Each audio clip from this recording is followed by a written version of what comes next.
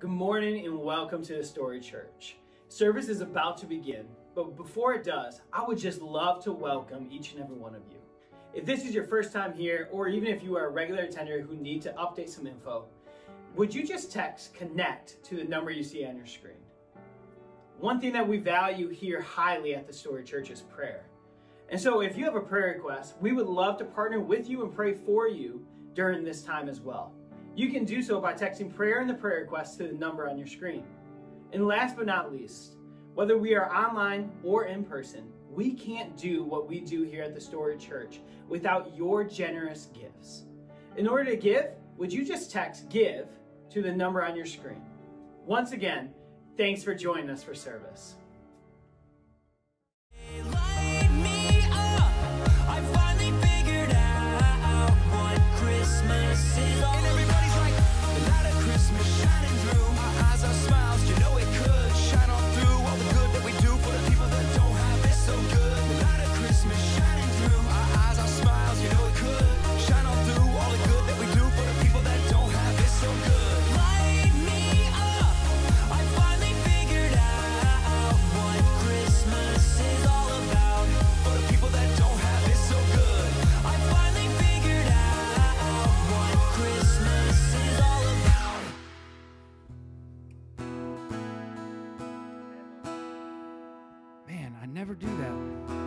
If you guys have been with us for a little while, you know that is a big problem for me. I always forget to unmute my microphone.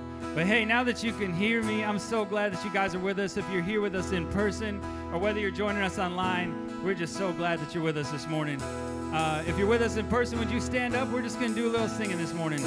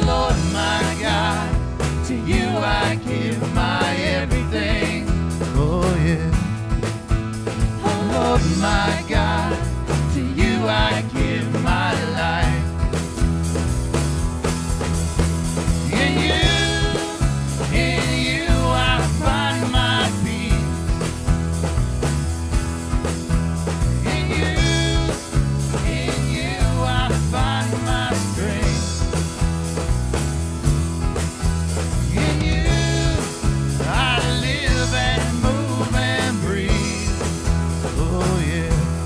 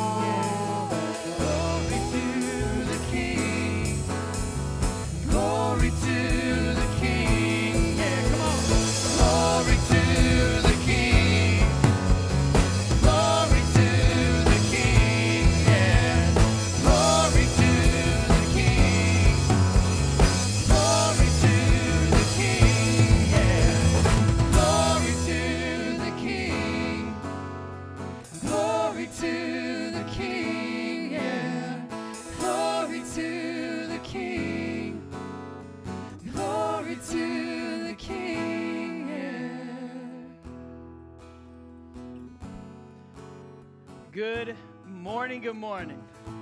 How we doing? Good, good. Hey, I'm excited that you guys are here joining us this morning. I also shout out if you're joining us online.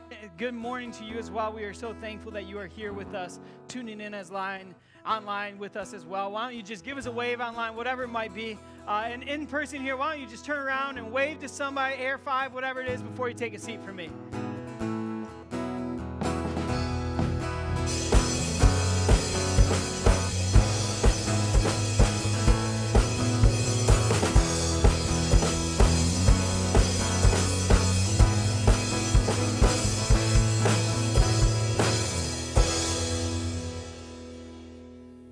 Like I said, if this is your first time joining us, or maybe your first time online joining us, I'd just like to, again, welcome you. My name is Kyle. I have the privilege of being the pastor here at the Story Church. And if you would you just, if this is your first time, or maybe this is your second time back, would you just go on and scan our digital communication card? It's just a simple way that we can stay up to date with you and keep all of the info current, and also just give you all of our latest updated stuff as well. So go on and scan that QR code. It should be popping up hopefully on the screen. And then next, I also want to share just a few brief things. This is kind of more announcements than I usually might have, but bear with me, okay? Number one is this, giving. If you have set up a regular gift of giving, I just want to personally just say from the Story staff, the church here, just thank you. Thank you for your regular tithes and offering. Thank you for your constant and generous gift. It helps us to do what we are able to do, to continue to minister and impact our community, all for the glory of God. So thank you. If maybe you've given sporadically, from the bottom of my heart, truthfully, thank you. Thank you for your gifts. Thank you for your gifts that you give, because they help us impact people's lives. And for those of us who maybe have never given before, today's a good day to think about it and to start. A lot of us maybe don't know this, but we pay as a Wesleyan church, we pay into a tithe, it goes to USF. And as part of that, most of us probably wouldn't understand or know that our USF has actually helped almost 600 nurses right now learn and grow in the middle of this pandemic. Our tithe through the USF and through the Wesleyan Church is helping almost 600 nurses prepare to help us stay healthy and to continue in caring for us. And I celebrate that, because in the middle of all this, I just celebrate that we can play a part even through our gifts and our giving and our support, not only of this church, but of the greater, larger church that we're a part of. And so that's just a simple thing that we are able to continue to pour into and support and just show love on families. And a few other things is number one is this, I don't know if all of us have heard quite yet or not, but yesterday there was an incident actually that happened at Grand Valley State University. And it just reminded me heading into this morning that we might not know the battle that each and every one of us is facing. I don't know all the details of what happened at Grand Valley, and I don't need to know. What I do know is that there's probably battles that each and every one of us has walked in with today that we're dealing with, that we're facing. Whether that's depression, anxiety, concern, worry. Maybe for some of us, this is the first holiday without a loved one. Maybe for others of us, this is the first holiday coming out of a relationship. I don't know. Whatever it might be, though, I want you to know in online and in person here, we want to pray for you, and we want to pray with you. And so if you have a prayer request, and I would greatly appreciate it if you would allow us to just pray with you. Would you text the word prayer to the number, I think it's on the screen, I don't know for sure, but 616-259-5757. If you have a prayer request, we'd love the opportunity to just lift you up in prayer and pray with you. It'd be a blessing for us as a staff here at the Story Church and our prayer team to pray alongside you in these times. And then I have just two more.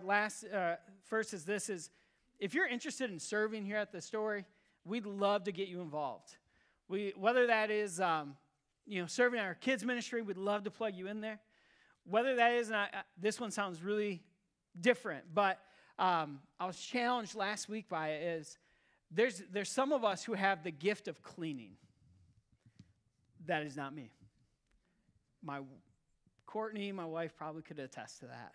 I have the gift of putting stuff away in a box and say, hey, we're good. Let's watch some football. You know what I mean? I'm good at watching football.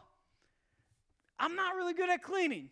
But if you have the gift of cleaning, and maybe you would love the opportunity to serve the church in that way, I'd love if you would just find me afterwards and say, hey, I'd love to help and clean, or I'd love to help and serve in this capacity, whatever that might be. Winter's coming, so maybe that means like, hey, I'd love to help and serve in keeping our sidewalks clean. Hey, I'd love and help and serve and fill in the blank. We're so gracious, or so thankful that we have someone every single winter who donates a plowing service to our church. And so whatever it is, however maybe God's leading you to serve, I'd just love if you would just continue to explore that.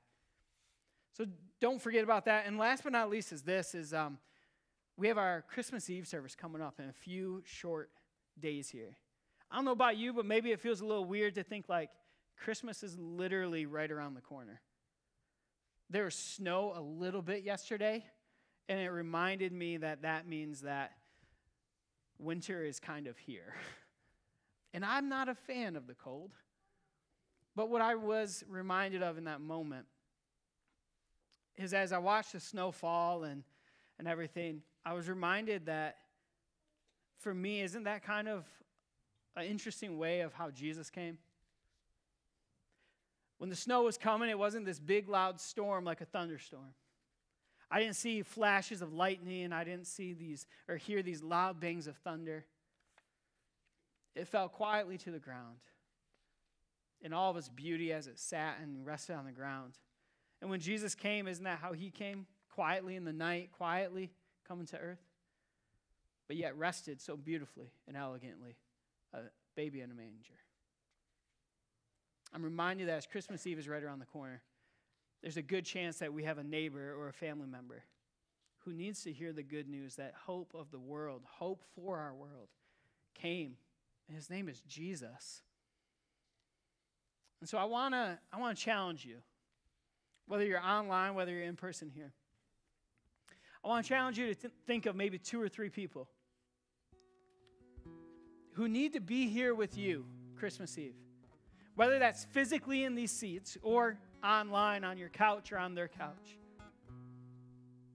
Who is a few people, a few different names that need to hear that Jesus is coming. And we're going to talk about that. Jesus came to save us. Who needs to hear that good news in this time? Because we all can agree that we probably know of a few different people who need to hear that the hope of the world came. His name is Jesus, and he wants to be a part of our lives. And so as we continue to worship, I want to just, first, before I pray, I want to excuse any of our kind of chapter 2 elementary school kids. They can head on out. We have, again, Miss Sarah is in the back there. We have an opportunity where we get to pour into our children, where we get to pour into them and teach them all about Jesus and his love. And so as they kind of make their way out, I would just love the opportunity to pray for us as we continue to worship. So I want to invite you to stand back up again and just join me in prayer as we continue to worship. Father, we thank you for today. We thank you for the opportunity to be here in your presence. And Father, I pray that you would just continue to give us a real encounter with you. I pray, Lord, that you would just allow us to continue to see you, feel you, and hear you in new ways today. Make yourself known, Lord. And we pray this in your name. Amen.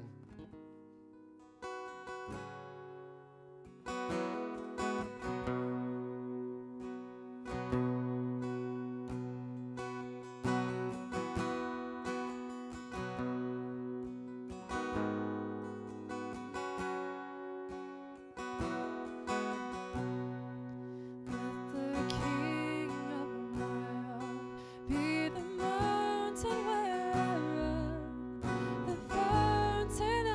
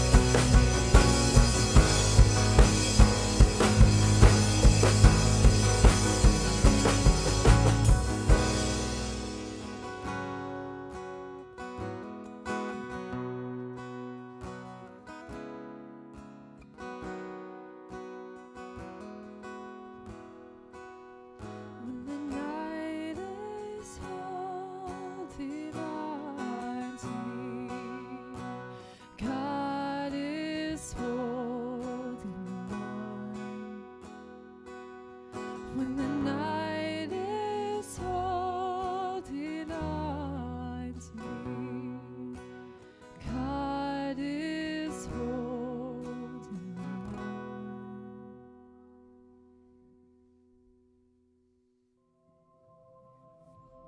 The sovereign Lord has filled me with His Spirit.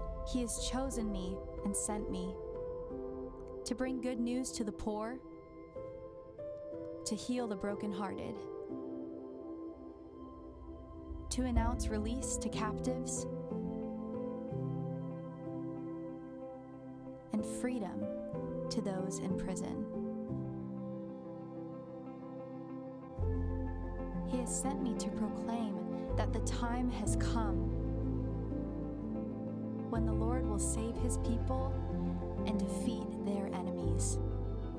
He has sent me to comfort all who mourn, to give to those who mourn in Zion joy and gladness instead of grief, a song of praise instead of sorrow.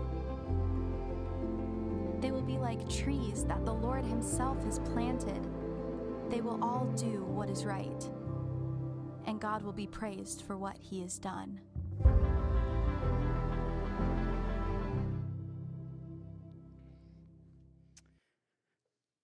Weariness. Weariness is defined by my good friend Webster, the dictionary, as extreme tiredness or fatigue. If we're being honest, maybe we're feeling this exact feeling today. Weariness of new protocols, trying to keep up with them all. Weariness of a new season, all that brings. Weariness of the busyness of life lately. And maybe even weariness of anticipating what these next few weeks might look like. And in the midst of all of this feeling, we seek to find answers. And we seek to find hope in how to operate. Last week we talked about the reality that there's a problem with the world. There's a great big problem, and there's a reality of this weary world, and how in the world does a world that is tired, that is broken and weary, how does a world rejoice in that? We looked at the reality of Isaiah the prophet, and how he talked about in the world that he lived in, it was weary, it was broken, it was sinful as well. And we looked a little bit as it foreshadowed ahead into the world of Jesus as he operated with the Jews and the Gentiles. And the brokenness and sinfulness and weariness that he himself endured too. And we can't forget that there's a reality that we are standing in the middle of weariness right now even. In the middle of all of this right now. There's sin and brokenness that endured and entered in the fall. In Genesis, sin entered the world. And maybe just at that moment, maybe, weariness began. Let's not forget about the sin of disobedience of God's people, not keeping His laws, the covenant that was made, the sin and disobedience of even us against God. We have a problem. But I got good news this morning. God gave us the answer. God gave us the answer. Each week we've been digging into this text in Isaiah 61, and we're going to dig into it today, where it talks about the weary world, but it talks about the answer. And today, I want to talk about the answer. And in order to understand the answer in the fullest, we have to remember that there is poverty and brokenness in the day that Isaiah wrote this. There's poverty and brokenness. There's a physical poverty, but there's also spiritual poverty that people were seeking to be saved from. There was also a moment of radical injustice and a radical brokenness in this world. And they're seeking hope. They're seeking a Savior, a Messiah. And Isaiah writes about it. What's intriguing is if you go on and you read this whole entire chapter, it's 11 verses.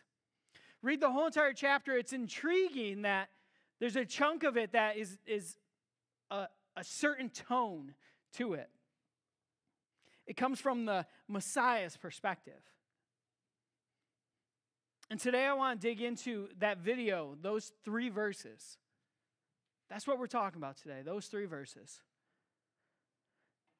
And so if you have your Bible, why don't you pull it on out or turn it on, whatever it might be. If you're at home with us, why don't you pull it up as well. But we're also going to have it on the screen here. This is Isaiah 61, verses 1 and 2. And I don't know why it says 6:1. I don't know. But it's 61 if you're following along with us online and stuff. The Spirit of the sovereign Lord is upon me, for the Lord has anointed me to bring good news to the poor. He has sent me to comfort the brokenhearted, to proclaim that captives will be released and prisoners will be freed. He has sent me to tell those who mourn that the time of the Lord's favor. Remember, this is what we also said last week. We talked about the year of Jubilee. The time of the Lord's favor has come, and with it, the day of God's anger against their enemies. This is prophetic speaking. This is messianic speaking. This is the perspective coming from the Messiah, the hope of the world, the Savior is speaking. And what's intriguing here is that you can read this and you can understand that so many of these words are important in this text. The Spirit of the sovereign Lord is upon me. He has anointed me. These are words that are pointing directly to one person and one person only, Jesus. It points back to Jesus, but ultimately it points back to also what we know that Isaiah wrote about in a few chapters previous, the suffering servant. Isaiah 52 and 53 is these chapters where we get this picture, this reality of who the servant will be, the suffering servant will be, the Messiah and how he will act and what he will do. These passages in these 2 chapters, if you've never read 52 and 53 in the book of Isaiah, I highly recommend it. These chapters point directly to Jesus and his heart and who he is. And as you read it, you start to understand that we're introduced to this coming servant and the Messiah, and his name will be Jesus. He's going to be neglected. He's going to be mistreated, persecuted, and ultimately killed. But God is sending his answer to his people. God is sending his answer to sin to his people. And his answer is Jesus. When you read these chapters, you read things that make us squirm even. Remember, Isaiah was written hundreds of years before Jesus would ever walk this earth, but yet Isaiah pens these words that Jesus fulfills to the T, to the core. He will be persecuted. He will be whipped. He will be broken. He will be beaten.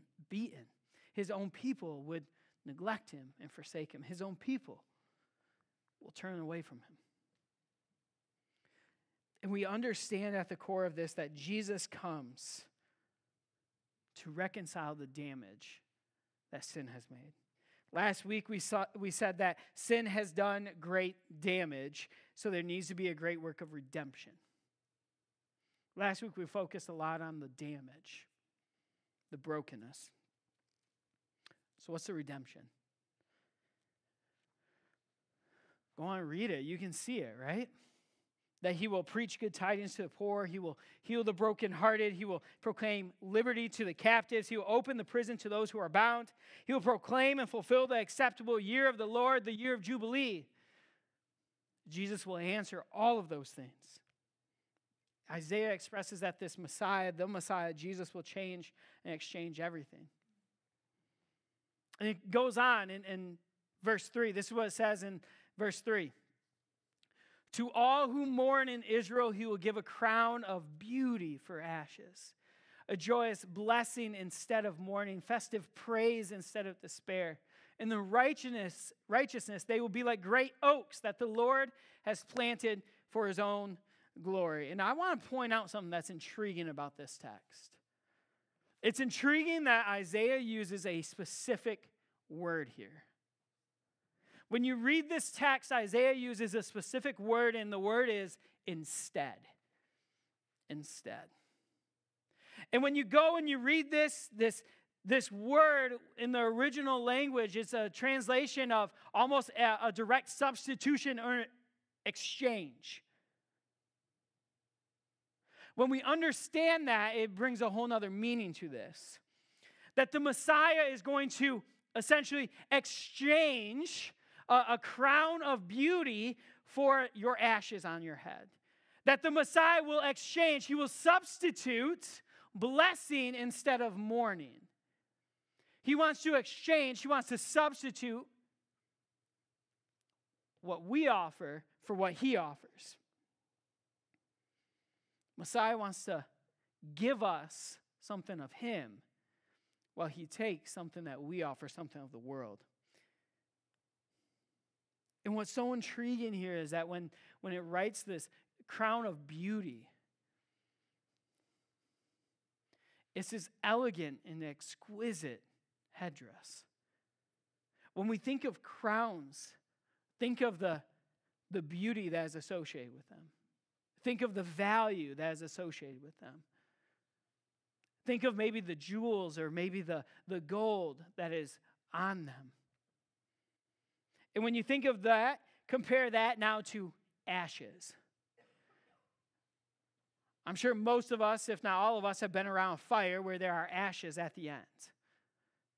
If I set two of those, a crown and ashes out, and I said, hey, you get to choose what one you put on your head, my guess is that most of us, if not all of us, would choose the crown. Pretty fair assessment? You see, because ashes also represent something that was dead, remember. Dead.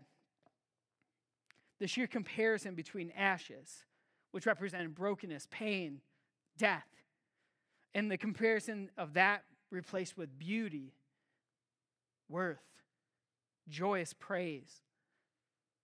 There's really no comparison, is there? And that led me starting to think about the moment where Jesus exchanged everything that I had in my life for himself. Do you remember that moment? Do you remember the moment where you had the moment where you looked and you said, you know, God, I want to give you all my brokenness, all my pain, all my sin. And would you exchange that and give me your forgiveness? Give me your love, your grace, and your peace. Do you remember the moment where maybe you had this external moment where you just fell to your feet or fell to your knees and you're falling down and you're just crying out for God to exchange the brokenness in your life for the wholeness that he can offer? Do you remember the moment maybe where you're feeling lost, hopeless, broken, captive to sin and more? And do you remember the moment where he set you free from all of that? Do you remember that moment where it all changed? Because he exchanged what you had to offer for what he has to offer.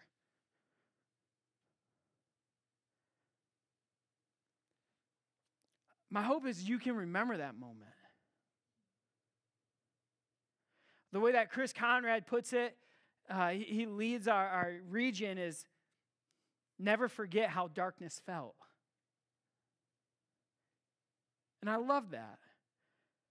Because I've heard story after story after story of people who've walked in darkness for so long and then they meet Jesus. And everything can change.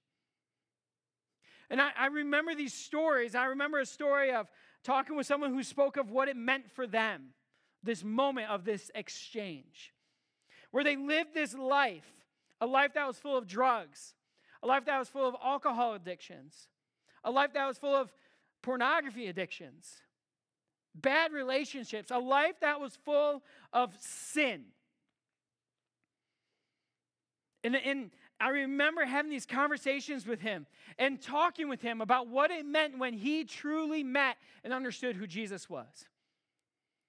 Where he felt this exchange happen. That God exchanged his drugs and his addiction to drugs for God's peace. When God exchanged his alcohol addiction for God's comfort. When he exchanged his sin for God's freedom, his redemption and restoration in his life.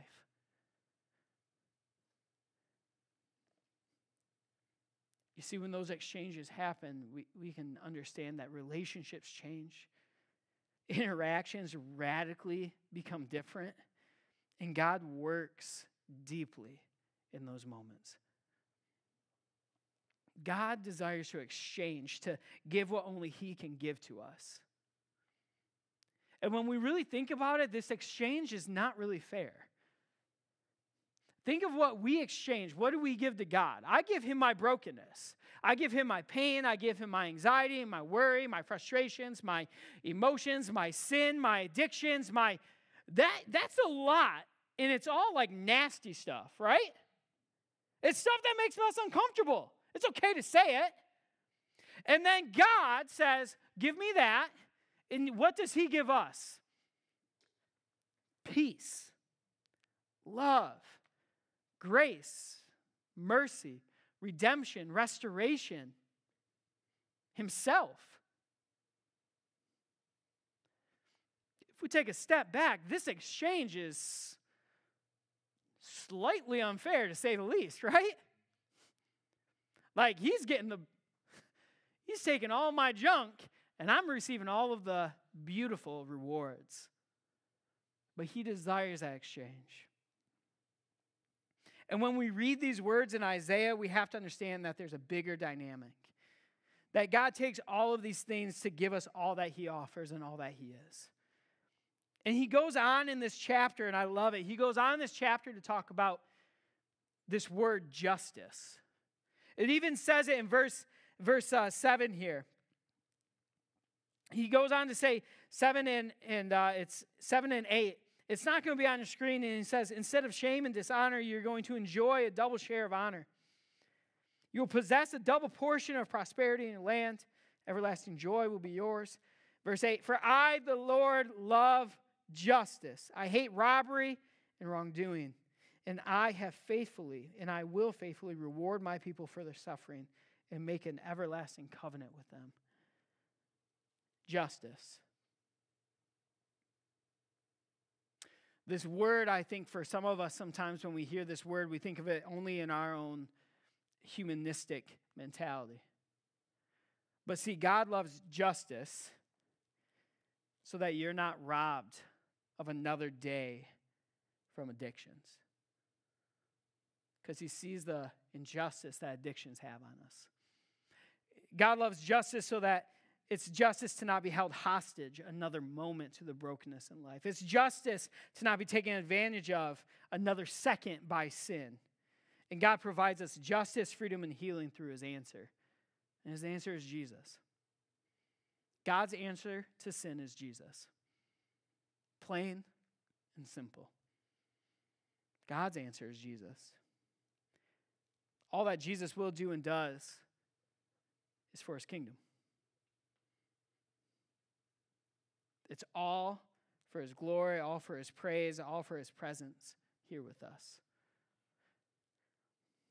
And I remember in this season that we're in, it's a season called Advent.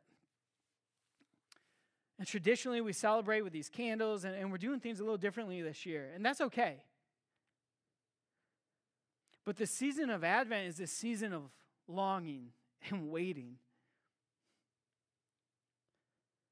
And I started to ask myself the question of like, well, what does Advent really mean? What does it mean to me? What does it mean to others? And I stumbled across this quote, and it's a longer quote by David Cassidy. And this is what he writes. What does Advent mean? It means that death, disease, despair, drug addiction, homelessness, murder, hate, war, orphanhood, poverty, hunger, thirst, tears, and grief they all have an expiration date. That these are not the original intention for the world, and they won't see the dawn of the new creation. What does Advent really mean? It means that dimly burning wicks will not be extinguished. Ooh. Anybody ever feel like you're burning multiple wicks at the same time in this current season? Dimly at best, right? Dimly burning wicks will not be extinguished. It means that faith, even assailed by doubt, will survive. That love assaulted by fear will prevail.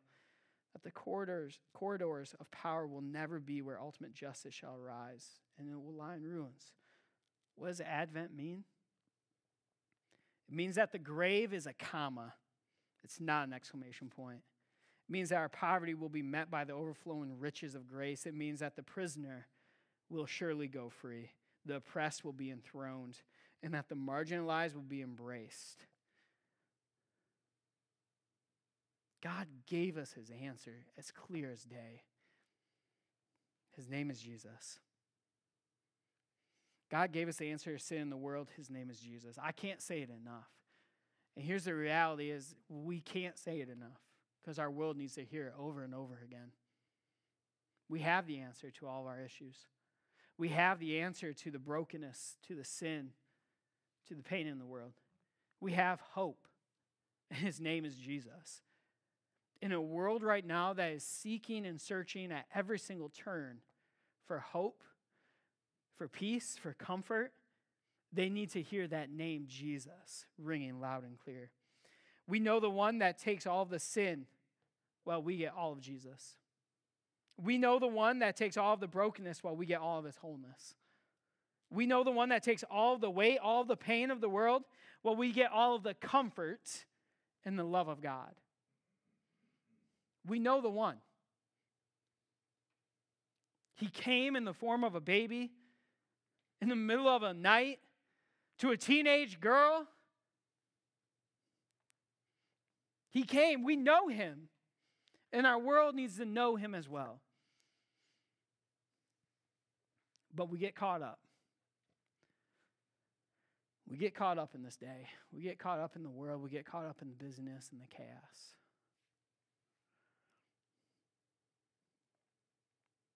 And we become weary. And if I'm just going to be honest with you, we become tired and frustrated, anxious, and concerned. And if I'm going to be brutally honest, I feel like I'm paddling that ship right along with you. I'm weary too. If I'm brutally honest, navigating through a pandemic and trying to lead ministries and churches is difficult, even without a pandemic. And if I'm really honest, I have to be reminded and I have to remember that I know the one that gives me hope. I know the one that can give me peace and comfort. I have to be reminded that God wants to give me more of himself than what this world has to offer me. This year, 2020, many of us, I'm sure, if not all of us, including myself, have maybe felt like we've been beaten down. Maybe felt like we've been hurting and bruised. And maybe even for some of us right now watching online or even in this room that we don't know if we can get back up.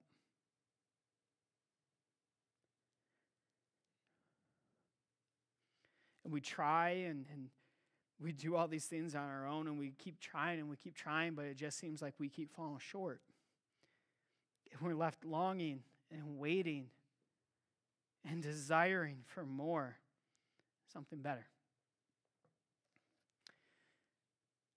Lately, I've been feeling that. I've been feeling that pressure.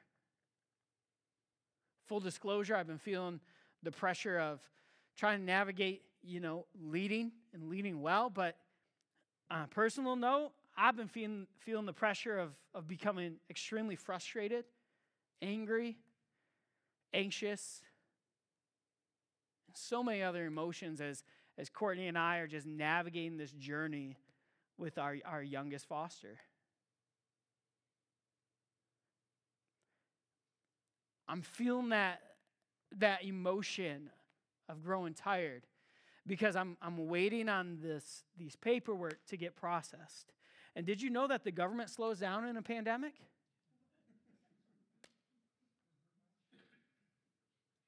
Did you know it takes forever to process paperwork to begin with, but then you throw a pandemic in it and you're like, is this ever going to happen?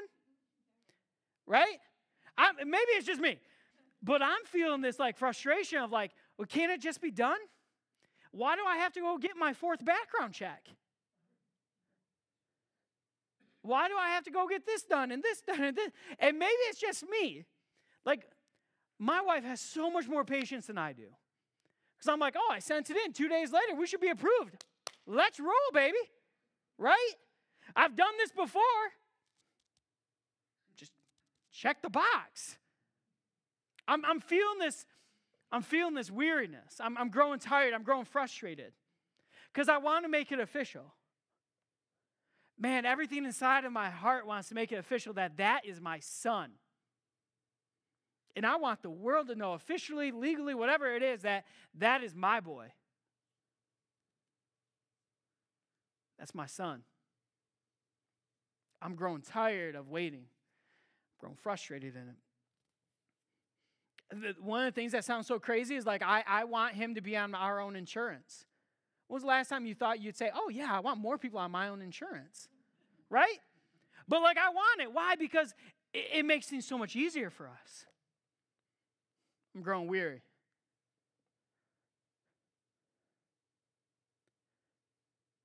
I want to be able to raise him in our guidelines, in our own way, without being told how to do it and when to do it and all this other stuff. I'm growing weary. Maybe you can identify with that. Maybe you're growing weary in this season too, because you're just longing and waiting, and it feels like there might not be an end in sight. Because even when you say, and you hear it, right, like, oh, the end is near, the light is at the end of the tunnel. I'm like, yeah, but they're just going to keep adding to the tunnel. That's what it feels like. I'm not like, I'm growing tired, I'm growing weary. But even in the midst of all this, and here's what's intriguing to me is I'm reminded of this. I'm reminded that I'm relying on the wrong things. In the midst, as I'm growing weary and frustrated and all these other things with what's happening right now in life, I'm relying on man and the government to fix my issues. Amen, right? Like I'm relying on the wrong things. I'm relying on people and things that have no power to change what's actually happening in this world. I'm relying on man to fix my issues. I'm relying on the government to speed things along. I'm relying on my tax dollars to do fill in the blank. I'm relying on the wrong person. And when I remind myself over and over that God wants to take all of my worry, my weariness, my tiredness, my frustrations, my anger, my doubts, whatever it might be, that God wants to take all of this and he wants to give me his peace and his comfort. He just simply wants to give me his son.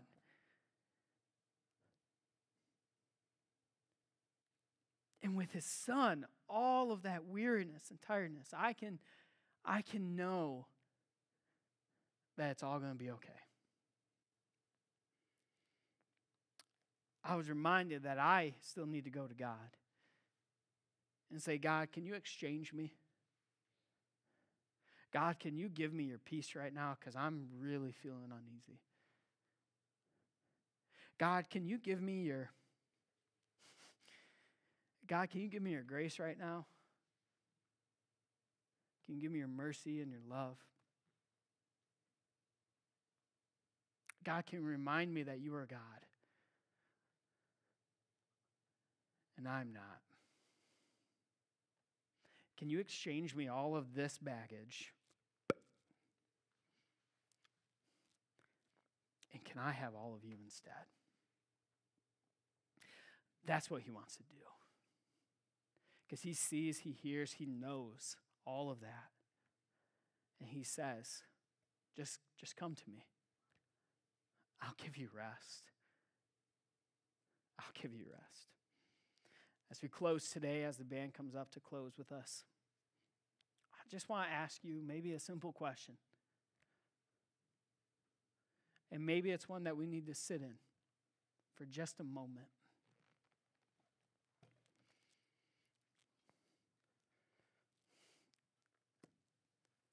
What may you be walking with right now? What may you be holding on to right now?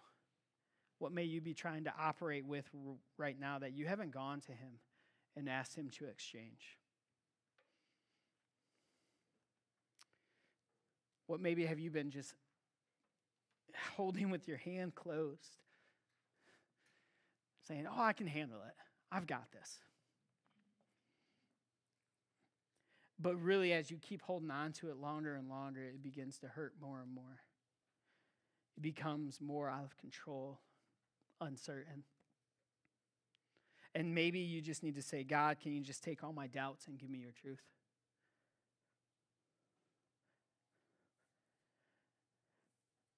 As you're hanging on to all that, maybe you need to just have those words and those moments of, God, can you take all of my pain and just give me your healing? God, can you take all my brokenness but give me your wholeness? God, can you take all my sin and just give me your forgiveness? God answered. God heard and he knew exactly what we needed. And when God answered, sin never stood a chance. When God answered with his son Jesus, sin never stood a chance. Brokenness in this world never stood a chance. Weariness never stood a chance. So whatever you've walked in with today, maybe as you're sitting on your couch right now, whatever you're holding on to, whatever you've just been walking into thinking you might have it under control, what if you gave it to God? He doesn't fail. He's been faithful, and he will be faithful over and over and over again. God saw what was happening. He knew what was happening. His son was here living in it. And he answered and he said, I am the way, the truth, and the life. So come. Come and see for yourself. So as we go into this last song, I want to just give you space.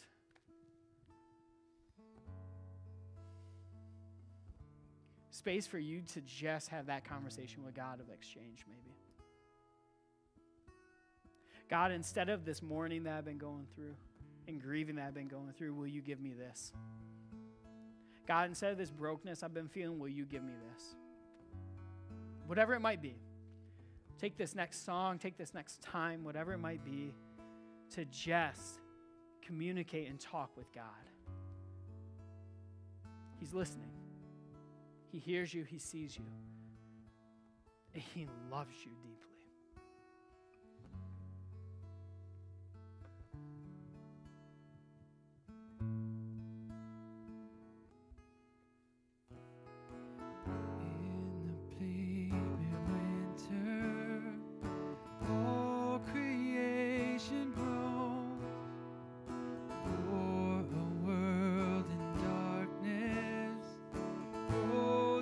Like a stone, light is breaking.